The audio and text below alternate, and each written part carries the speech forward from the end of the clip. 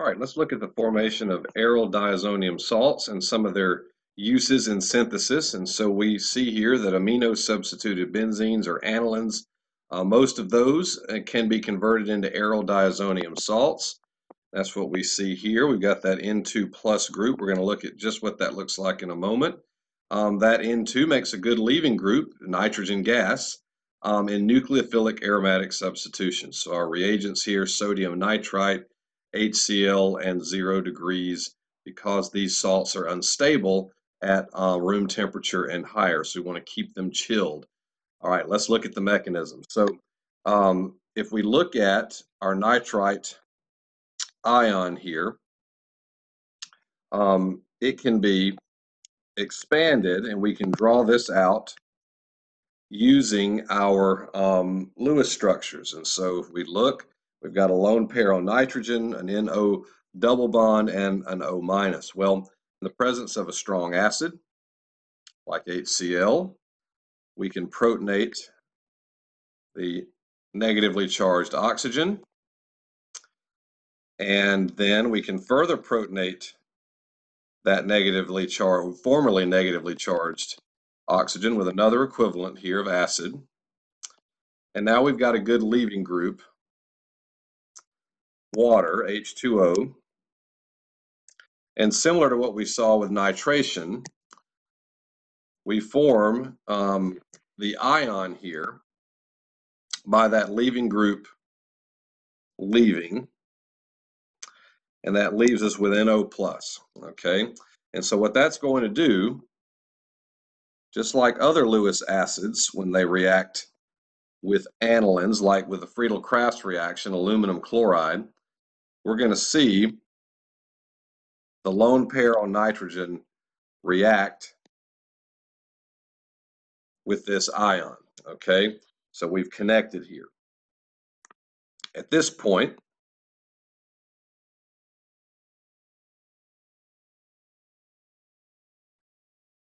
we can expand this out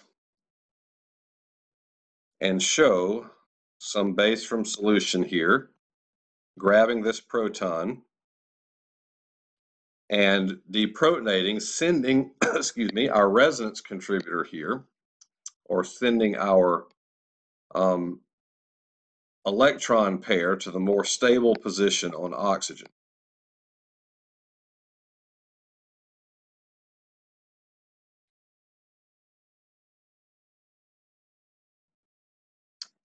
Nitrogen here has a +1 formal charge, making 4 bonds. Same in the second structure here. From there, our O- can react with either HCl or another protonated species from solution here. And we're going to see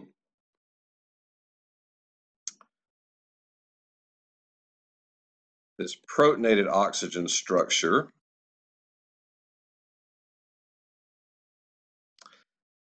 And at this point, we can remove a second proton. Sorry, I lost the nitrogen there. Let me get that back.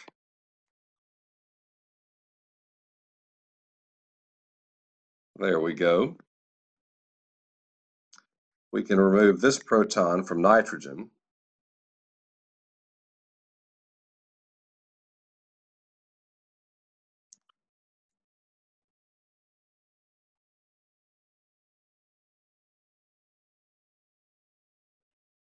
Get our lone pair here.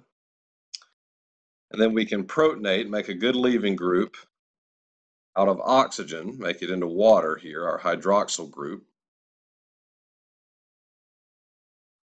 Keep everything where we can see it here. I'll make a turn.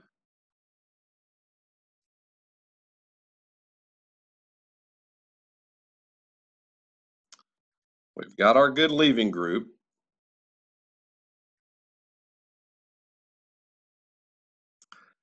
And now we can simply form our triple bond, kicking off the leaving group.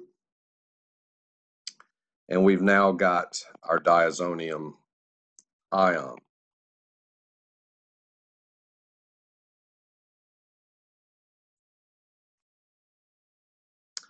counter ion is most likely chloride, given the presence of our HCl in solution. Okay, so ultimately here we get our diazonium ion from our aniline.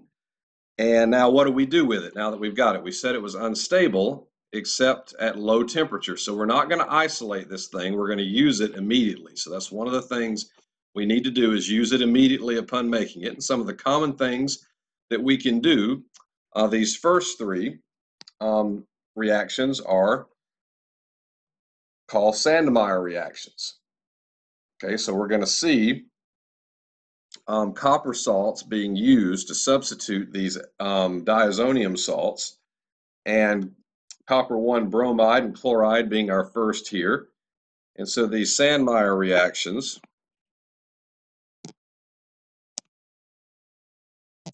are just going to substitute our diazonium with nucleophilic aromatic substitution,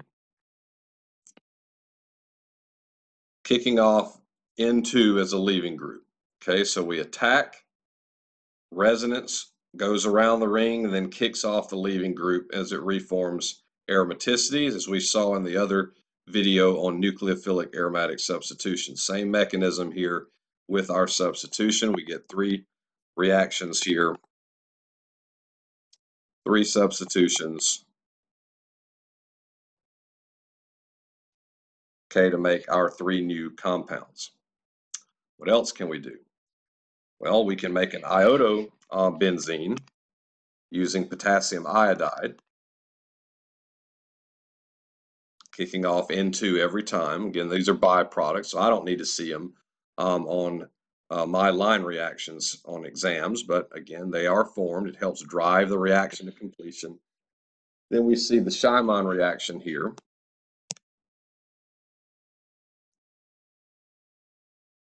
Apologies for the pronunciation. I've only read about it, never been to a conference and heard it mentioned, so again, apologies if that's an issue. But we get our fluorosubstituted benzene. We want to make phenols. We can do so in acidic or neutral conditions, I guess Lewis acidic conditions, but not protic conditions.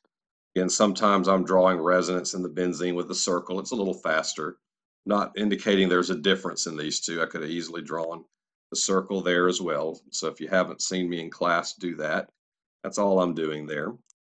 We can make phenol, do the substitution. And we can also do the same thing here with copper oxide and copper nitrate and water. Make our phenol. Different conditions could be more appropriate for certain reagents, so always good to have an option. We can also remove the group altogether, returning to benzene. Not so useful for just a mono-substituted group, but replacing with that hydrogen, kicking off the nitrogen with hypophosphorous acid here.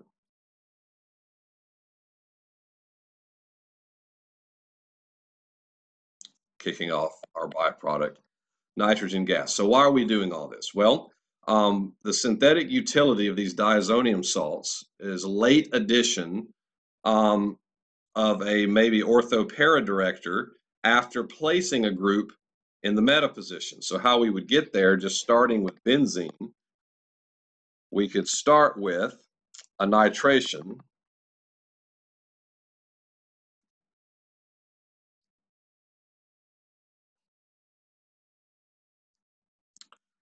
and from there we could add chlorine,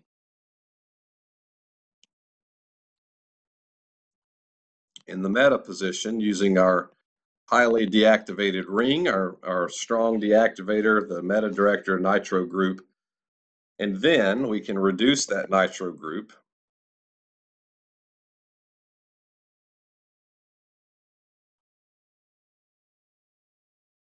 to an aniline. We can make our diazonium salt,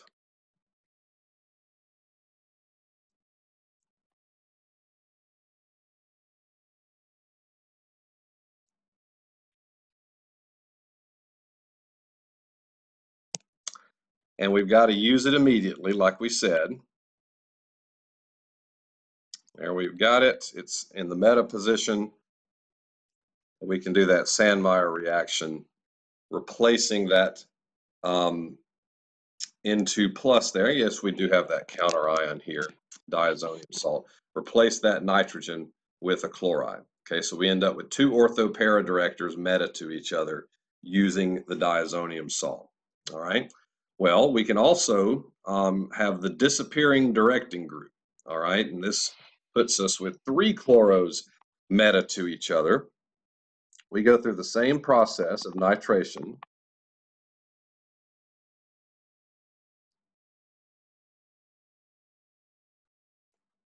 But this time we're going to reduce first to make our strongly activated ring the aniline. The strongly activated ring can be reacted with an excess of chlorine, at least 3 equivalents, thinking threes there, chlorine the molecule, Cl2, 3 of them, without a catalyst because it's a strongly activated benzene. Halogenation proceeds without the need of a catalyst. And so we get ortho and para substitution because of how rapid the substitution is. It just goes. And from there, we can create our diazonium salt.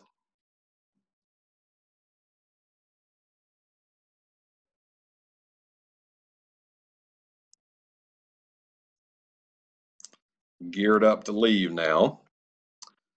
We just saw how we can use H3PO2 to remove that N2 group and create just a hydrogen there, the substitution, our disappearing directing group there.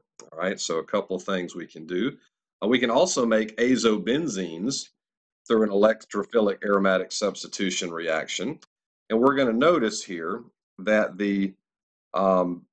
we said para and trans are going to be the major product, and so that's because of the bulky nature of our electrophile phenol here.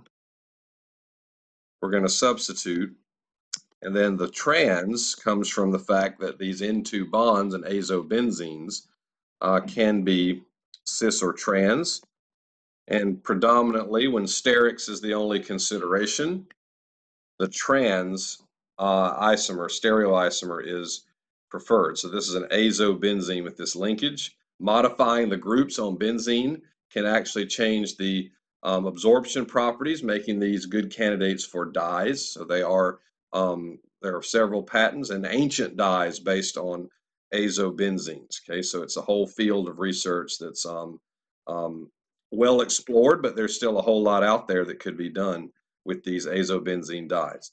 The mechanism, just to point out, is just electrophilic aromatic substitution. Let's highlight the nitrogen here. You're going to see that plus charge on nitrogen. That's our electrophile. And so the first step of our electrophilic aromatic substitution of our highly activated rings only, because we need this to occur at low temperature. So only our strong donating groups, strongly donating, will strongly activate this. And so we will see the attack occur as so to create our intermediate. This is just like if we were doing a nitration.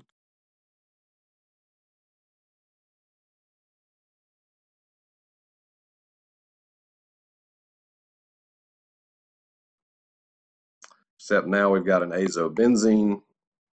Use phenyl there to abbreviate that benzene ring. And then our base from solution comes back in, restores aromaticity, pulling that proton off, and we've got our azobenzene.